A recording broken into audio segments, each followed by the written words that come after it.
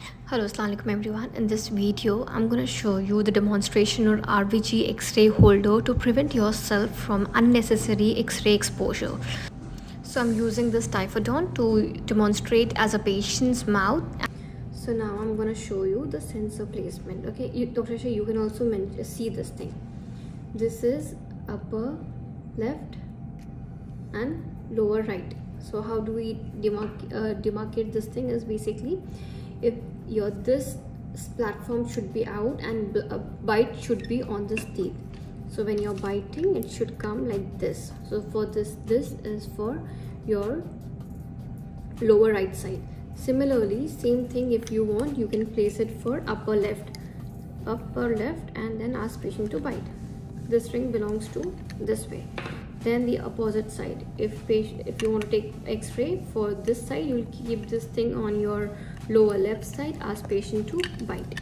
Similarly, if you want to take it for the upper, you will turn it to the opposite side and keep here, and then ask the patient to bite. So this is how this is positioned. Now I'm just going to teach you how we can place the ring and take x-rays.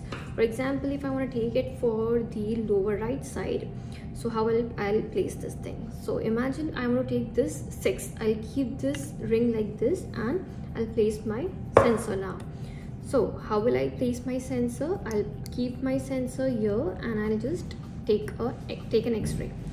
So for this I have to lock my x-ray sensor. So I'll keep my yellow ring here. I'll place this x-ray.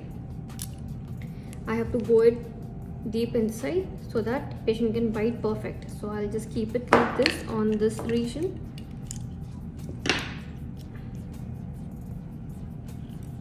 And just place it up so that my ring doesn't move. I'll place this thing inside. See, I have placed it upside so that that ring doesn't go down now. I'll keep it on this position and then I'll ask the patient to bite. And this is how the patient will bite, and then I will pass my x-ray from this area and I'll shoot my x-ray, and I'll show you how the x-ray comes, and it's like perfectly designed for this. Similarly, if I want to take it to the opposite side, I can switch it and take it for the opposite side. So I'll show you how I'll take it for the upper. So this is my upper ring. I'll place this on the palate if I'm taking 6, and then I'll ask the patient to bite.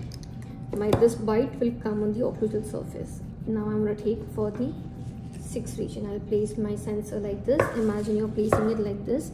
Then I'll just place my ring on top, and then I will place in patient's mouth at the position of 6 and ask the patient to bite. And then I can just shoot my x-ray from this area and it's done.